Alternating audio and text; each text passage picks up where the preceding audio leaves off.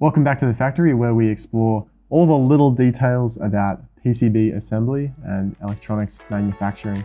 Today we're looking at a few prototypes that I have in work, and we'll also talk about a few design constraints and a few ways to work around them.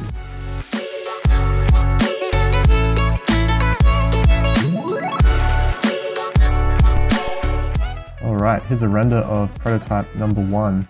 This is a nice simple one. We have a microbit card edge connector up the top here. I don't have a render for that. And we have two picodev connectors down the bottom. And we also bring out the clip connectors of the microbit to replicate those so that when you plug the microbit in, you can still access those rings. The connector that you can't see is this guy right here. So you can see there are two locking tabs and two alignment pins. And then there's just 40 surface mount pins. From an assembly point of view, this is a really easy board. There's just these two connectors, which are the same, and these two pull-up resistors, which are the same. So there's two unique parts for the machine to place. However, this connector, this microbit card connector, is a little too long for the Neodin K1830 to recognize.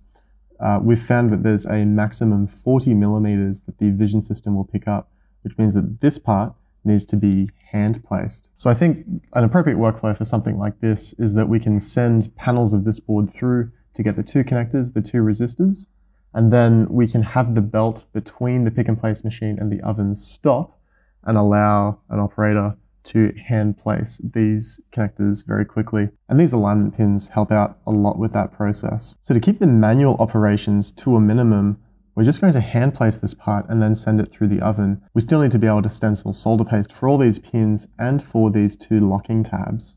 If I come into PCB new here, this is the footprint that we're working with, and I'll zoom in on one of the mechanical pads. And so you can see that there's the hole routed for that locking tab, and the pad is actually much wider on the back here than it is on the front. And the point here is that when we stencil solder paste onto this pad, we're creating this large deposit at the back here, which is actually underneath the connector. And so as this goes through the reflow oven and that solder paste melts, it'll be drawn up, and the idea is to fillet this locking tab. It may not fill it the whole way around, but it will at least get one of the locking tabs and create a good mechanical join.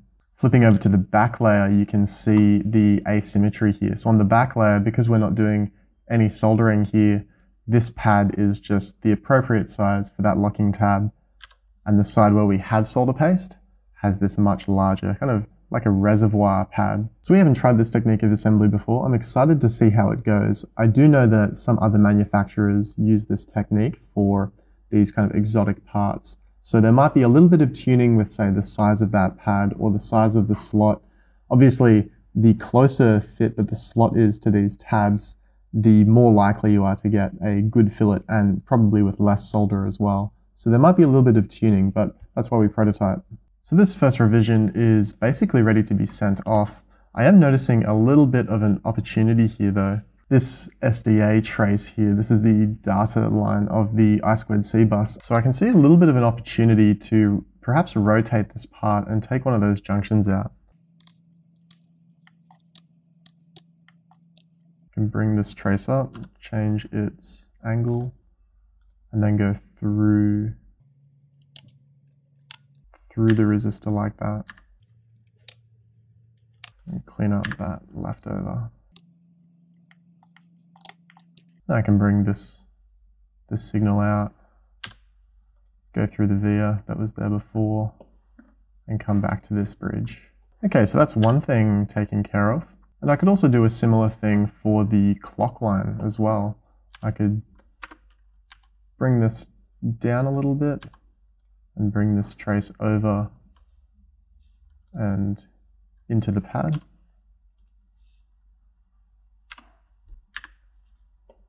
And route it through the pad like that. I'm going to leave this T-junction here, but as far as I'm aware, T-junctions are not really a problem. I mean, if you really want to go to town, you could just add additional trace material to ensure that there's no to ensure that there's no 90-degree or smaller angles. So here, that T junction has been broken into two angles of 45 degrees on each side. Just taking a wander around the board, looking for any low-hanging fruit. You might think that this is strange that instead of just going straight up to this via, the ground trace meanders around. This is the ground label silkscreen here, and I don't want the via to be in the silkscreen. However, there is possibly an opportunity to just drag that via just in between the lettering, and the drill hole now probably won't disrupt the print. I think that might be okay. In fact, it might be better to bring that via even over here to keep that length just a little bit shorter. And lastly, it's not a big deal on this board because I've just routed around the problem spots anyway, but I've noticed that the hole footprints that come with KiCad, they only have the clearance around the mechanical hole, which means that I could bring this ground trace to about here, and this would be okay. This would pass the DRC. However, in general, that's undesirable because when you put the fastener through that hole and tighten it up, the head of the fastener can rub the solder mask away from that spot. It could wear it away or damage that trace if the fastener is over tightened. So it's better to just keep traces right away from fasteners if at all possible. So to bring some clearance to this hole, this is a 2.7mm hole. I'll select the pad, which is the hole, and hit E for edit. Then go to the load and clearance settings, and I want to give the pad that 2.7mm clearance, but actually that's the diameter. I want to apply that clearance to the radius. So I can just enter 2.7 divided by 2. We can see that thin yellow line has now come out to the edge of where the fastener head will be.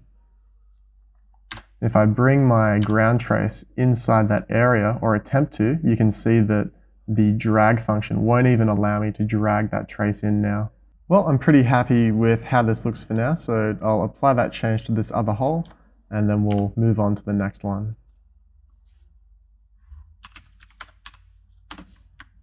All right, here's a really simple one. This is a breadboard adapter. Simple, just a breakout. We have a 4-way header that goes to our 4-pin JST connector for PicoDev, and just some pin labels. So you can plug this into your breadboard and break out the signals.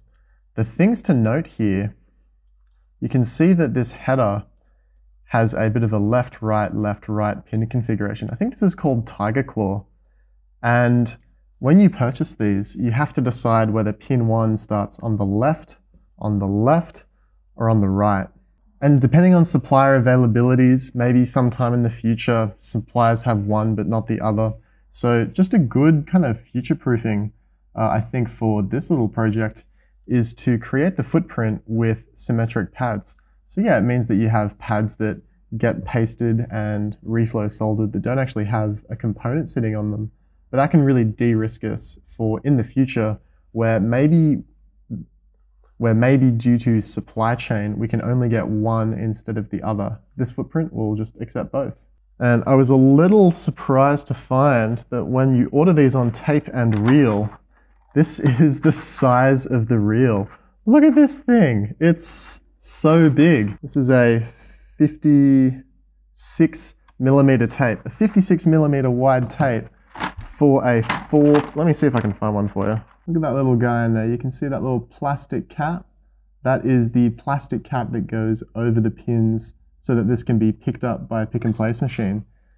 And it's just in this enormous tape. I mean, obviously this makes sense for the manufacturer. They're designing for manufacture, so they're just going to put all their headers into a wide tape, and this can accommodate, I don't know, maybe like a 20-pin header. They only have to make one reel of tape, and it can be used for all their parts. Makes a lot of sense for them. For us, not so much. This is a very wide tape, and that means it needs very wide feeders. So, I mean, not only is this quite wasteful, like look at all the packaging for just these little pin headers. Those feeders are very expensive because they're not in very high demand. So here's our answer for that. This is a prototype tray that we've made for a larger header. This is a 20-way, but the idea is the same. If we can like laser cut or 3D print or some other manufacturing method, if we can make a tray for this little 4-way header, then we can get the headers in, say, bulk or shipping tray packaging, and we can just load them manually into our precise pick and place tray. That means we don't need to buy a 56mm wide feeder. I think those are like $1,000 or $2,000. So for the last board we were talking about routing and angles, and you might see a bit of a red flag here. I'll go to the back layer. Look at this. So I need to do something about this right here. This is the scenario that I was talking about, where if you have an acute angle, that can build up deposits of etchant, and that can slowly over time degrade the track, or even while etching, make the track much smaller. All I'm going to do for this is drag that out like this. And I'm going to keep it as this straight line. Oh no, there's still a sharp angle there though. There we go, I think that's appropriate. Yeah. I'll do the same over here.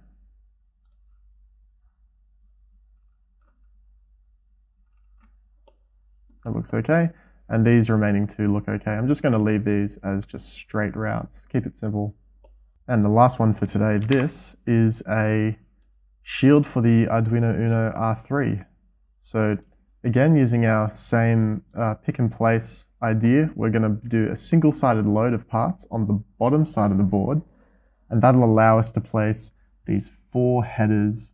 We have a 6, an 8, an 8, and a 10 pin header, all loaded onto the underside of the board to allow this shield to go onto the Arduino Uno. So to keep things as a single-sided load, that means we need to put all the other parts on this side as well. So that's where the Picodev connectors will go, and some logic level shifting circuitry, because Picodev operates on a 3.3 volt I2C bus, and the Arduino Uno is a 5 volt device.